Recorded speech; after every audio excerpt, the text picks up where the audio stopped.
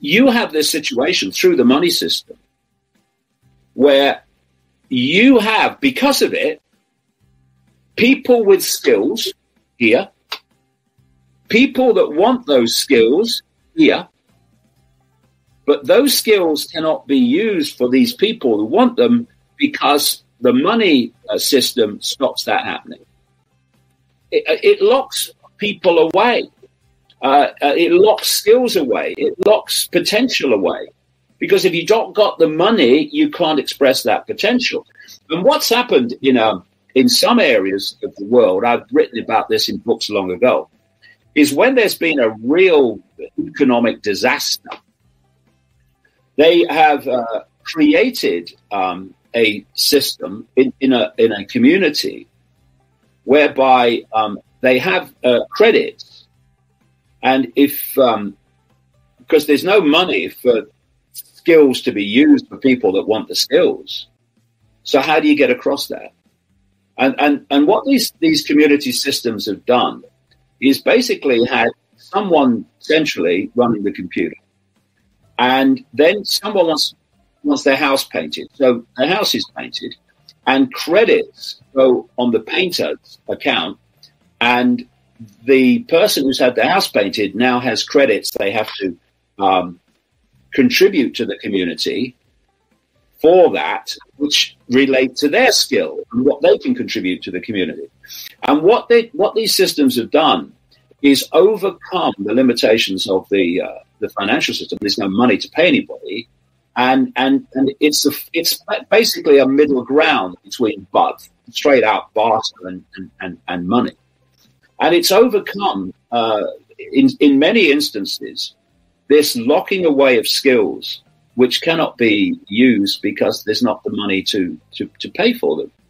And it's, again, we come back to how we started out. If you can control the money system, who has it and who doesn't, you completely control everything. You control choice, you control potential, you control possibility. And that's why this cult controls the money system. Indeed, if you go back historically, created it in the form that it is today. The truth is out there, and now it's time to expose the lies. The more this global cult working through the elites is exposed, the more it will lose its power. The global elites are destroying the world. They are killing billions of people, locking up millions, and using their own narrow-minded logic to destroy the earth. It is time to speak out against them and expose their agenda.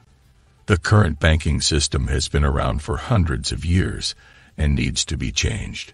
The current system is so complicated, it makes it easy for the elites to make money off of the rest of society. This is not fair and should not be allowed to continue. There are many alternatives available that will help create a more equitable future. The global banking system is rigged in favor of the elites. It's a system that benefits those at the top and hurts those at the bottom. The banking system is failing the people. For example, in the U.S., only 38% of households are homeowners. This means more than half of Americans are renters who have to pay for their housing out of pocket. Meanwhile, those who own homes can borrow money against the value of the property to spend on other things or use it as an investment. That leaves roughly 60% of Americans without a safety net should it can be difficult to get a loan because of the current banking system. Banks use a credit score to evaluate an individual's ability to repay loans, and those with low scores are often denied. This system is unfair because it doesn't take into account other aspects of their life that may have a negative impact on their score, such as unemployment or medical emergencies. Hope this video was insightful. Thank you for watching.